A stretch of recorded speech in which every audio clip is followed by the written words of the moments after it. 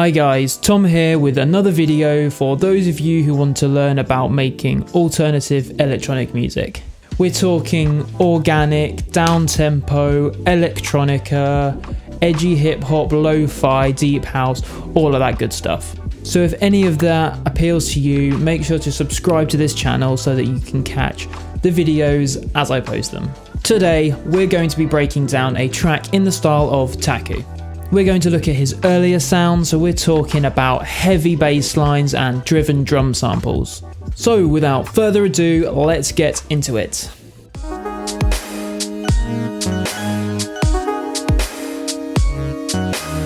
Okay, let's start with the drums. We have the kick drum number 1. That's just a simple bass drum. It's a nice subby, kind of hard hitting. We've got a EQ where we're just boosting those low frequencies, getting towards the sub range, just giving them a little bit of a boost. We've got a limiter on there to just top off those dynamics that are just kind of bleeding over the 0 decibel range. I've layered on a second kick. So we've got kick number 2 here, if you can hear it now. So I just wanted a bit more click, and sort of from the TAKU's music back in the sort of, I think, 2011 late NYC era, he has these sort of kick drums that have like a lot of sub, but then they've got like a little clicky bit to them as well. So I have dragged in a second drum sample and I have just applied a high pass filter, and then I've just boosted those kind of top end bits to get that click to come out. If I disabled that, we can hear how it sounds. So it's already quite clicky, but I didn't want any of those extra sub frequencies to be competing with the first kick. So if I layer that in now, on top of that, I have got a open hi-hat sample that will play on a few of the kick samples. So it sounds like this. When layered in with the kicks, it sounds like this.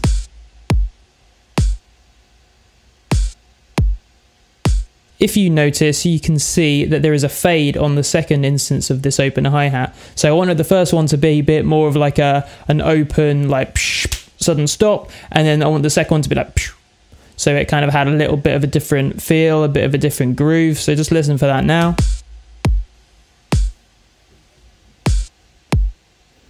On these drums, I've got this closed hi-hat. I just dragged a closed hi-hat sample into the track. I have put a bit of a band pass, taking out lots of those low ends and just sort of rolling off the ultimate high ends. So without it and with it, not a big difference, but it kind of helps with cleaning up the frequencies for the rest of the mix. Let's listen to just the kicks and the hi-hats there together.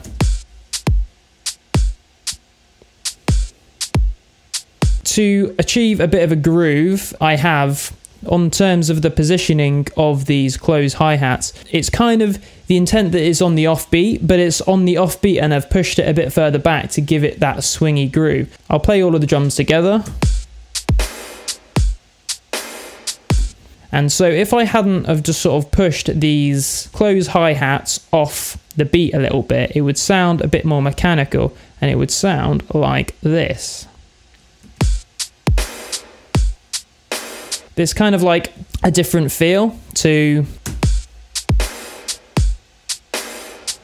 and again, I mean, both sound good, but I've chosen to push them a little bit off to give that more late groovy kind of feel. Moving on, we've got the snares. So I'll play the snare groups together. We can hear how that sounds. Really hard cracking snare sounds there. So I've layered that up with 3 layers, 2 snares and a crash. So let's listen to the first snare. For that one, I have clearly done a lot of frequency manipulation. So I've got this bandpass filter where before it would sound like this.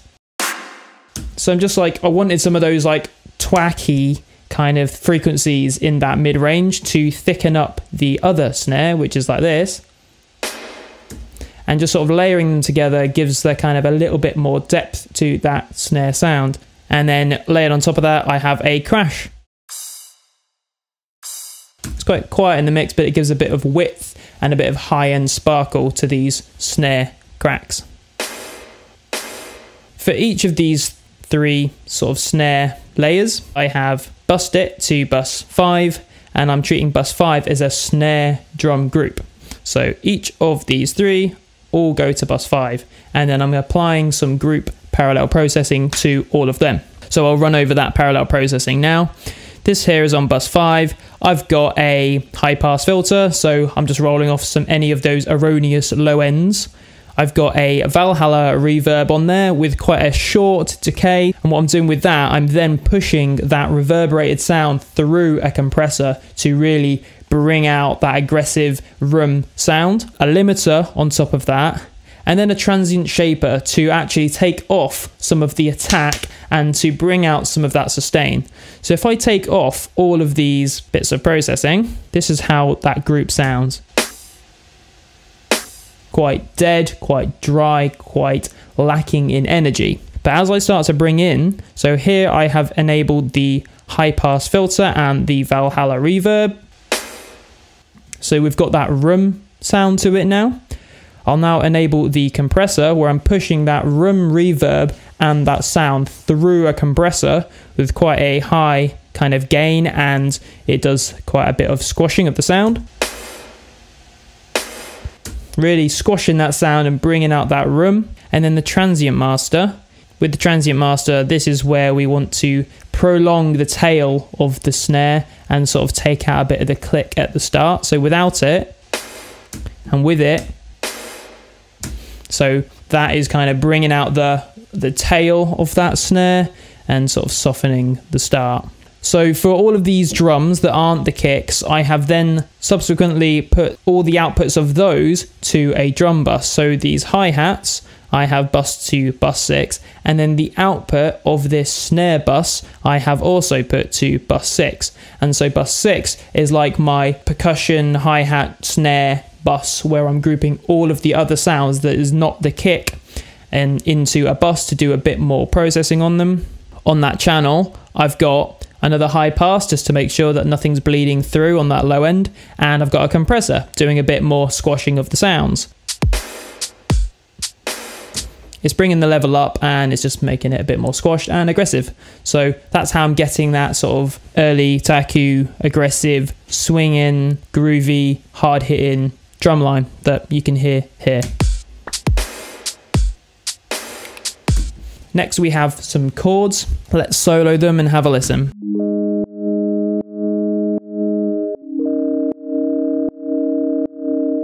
The instrument is the quick sampler in Logic, and I have got it just loaded on with the preset, which is a sample of a sine wave, and it's just playing, it's acting as like a bit of an organ, a bit of like a kind of a keys sound. If I take off the additional processing, this is how it sounds kind of right out the box.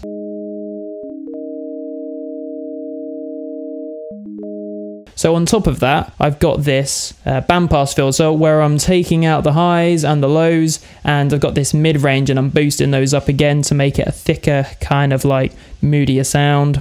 I've also got a tape delay on there. So this tape delay, I'm using it not for its delay properties, but for its tape emulation properties.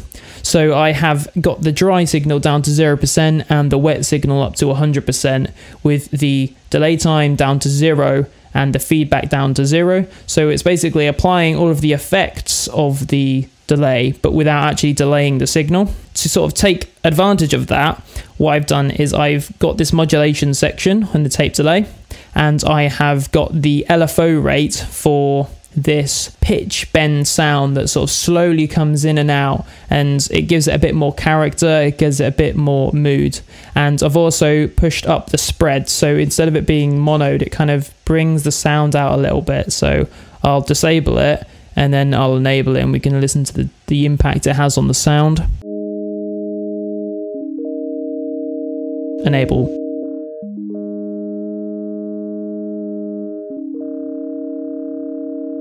You might be able to hear the slight pitch wobble in there. On top of that, I've got an LFO tool that is doing some side chainings. It's just doing it on a 1/4 note basis.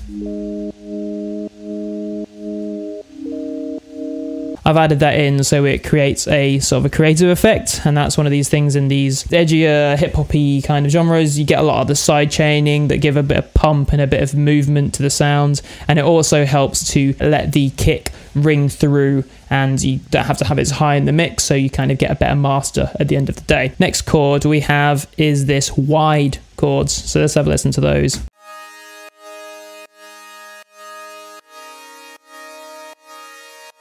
That's achieved through a retro synth. I've got this pretty simple patch. It seems like I have got a sawtooth wave and a square wave with the pulse width pushed up a little bit. Both of those oscillators are sort of 50%. I wanted this kind of wide, crispy sound that adds a bit more atmosphere into the track.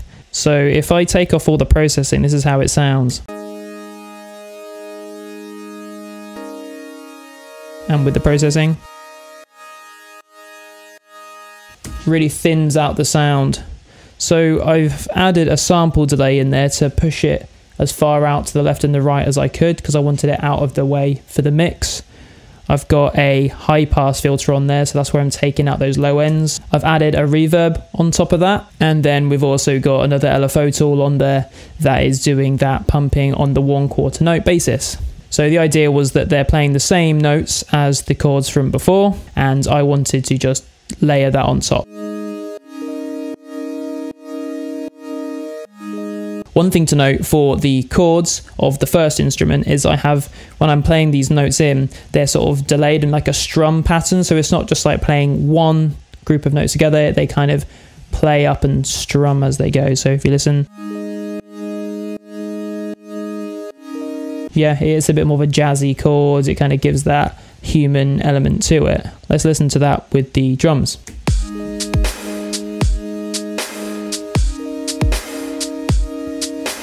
You can really hear that side chain coming in and giving it that pumping effect with the kick drum. Next instrument, we've got this arpeggiated sound.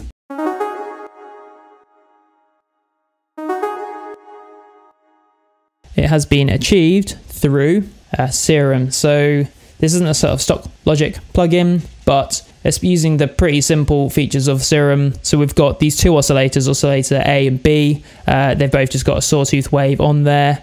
I've got this filter that's kind of just rolling off the top end and boosting a little bit of the drive and the resonance. And I've got this envelope, so it's really kind of like a plucking sound.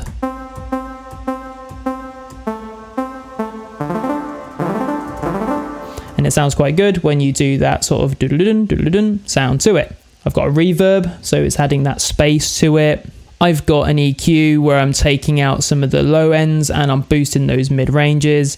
And again, we've got an LFO tool on there that is doing the pumping for the sidechain. So if I show you the notes that I played for that, you can kind of just see that it's just going. And I actually took quite a bit of time programming in how those came, so it's not like necessarily on the beat at all. I wanted to achieve a certain groove in a sound, so I was trying to dial it in so that it sounded pretty good. So if you can compare both of these, they're actually playing different notes. Well, they're playing the first 4 notes, and this one's just playing the last 3 notes. I've muted these ones because I didn't like the sound of them, and I've kind of just dragged them to a place where it feels right along with the kind of the groove of the drums. So I'll play that along with the full drums and the chords from before.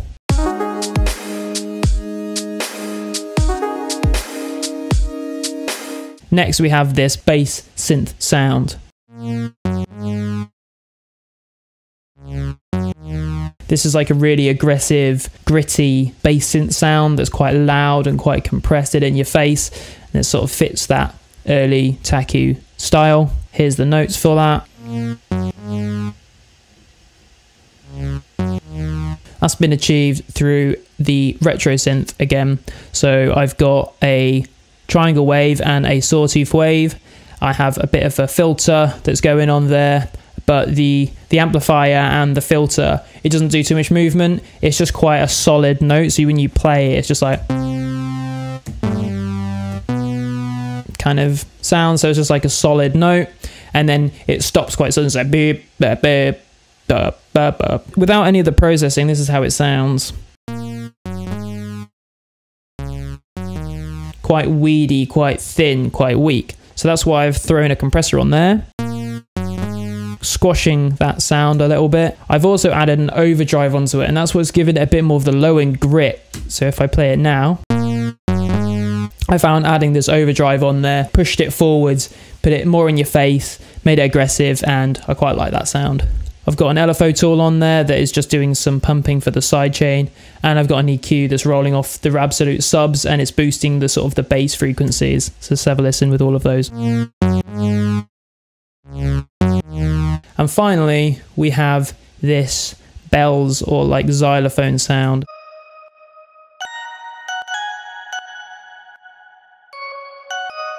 So that's playing the same notes as the bass with a little bit of a shift. That's the bass are the lower ones, and the higher ones are those. So they're playing pretty much the same notes, but the higher ones have a bit more of like some leading notes that are going into it, for like these ones here with like, if we just play those together,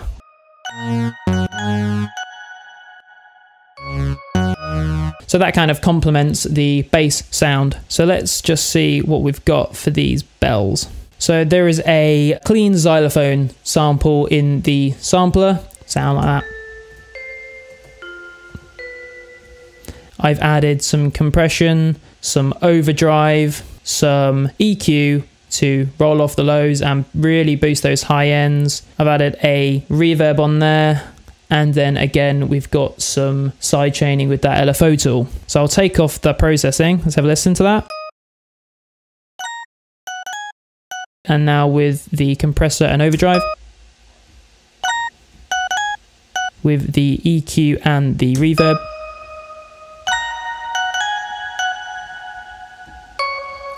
and now the sidechain.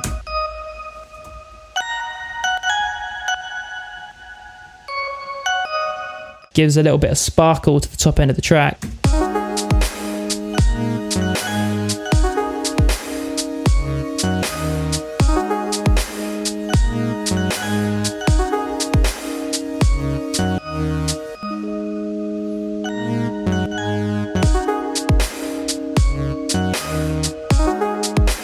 Yeah, so for the second half of the track, just for like a bar, I took out the drums, let the chords, kind of keys sound ring through for a bit, for a little bit of break, and then it drops back in. So that's what you're hearing there.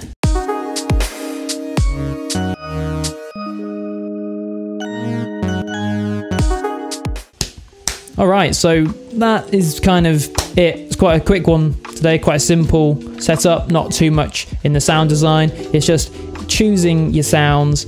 It's then finding a place for them in the mix, and then doing some like aggressive processing to bring the sort of the drums and the sounds and the bass sounds like right up in your face and putting it in the right place in the mix. Thank you for watching to the end.